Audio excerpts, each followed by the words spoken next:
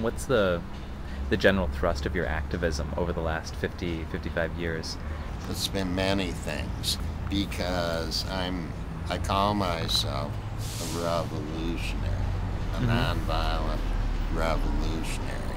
And it can't just be foreign policy. It has to be the environment.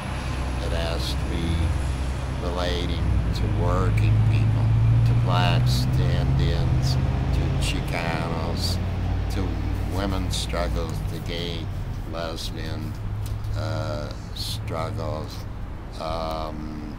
And so wherever there's a decent struggle, I show up as a troop. Not to lead everything. I couldn't possibly lead. Nonviolence is revolutionary or it's irrelevant. I believe that. Third world people, after getting raped and tortured and murdered and slaughtered and so on, given what human history is, if they can, are going to pick up a gun. They'll organize. What would your advice be to someone protesting, say, at the RNC on how to be effective? Well, I think by and large, many of the people, young, older, who are doing it are thinking along these lines. Think it through. Strategize. Build serious coalitions, which people are doing nationally and locally for that big March Monday. Do it with nonviolence. Be disciplined. Be disciplined. You want to be disruptive? Go ahead and be disruptive. But be disciplined and be nonviolence, because you increase the chances of your effort being effective. Do you think if you've ever thought of maybe putting the actual on-foot protesting aside and entering politics, like formally, sort of change from within?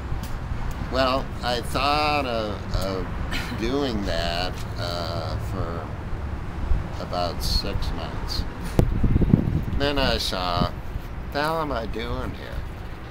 I'm not a Democrat. What do both parties and their leadership agree to? Capitalism. That's the nature of that's where the problem comes from. There are certain differences, and I hope Obama wins, although I may vote for Cynthia McKinney or Nader here. I think Obama will win big in Minnesota, so you don't have to think too hard. I went to hear Obama with my friend Bob. Obama comes in finally, and Obama says to 20,000 people, we'll end the war. And everybody's cheering. That's the main issue.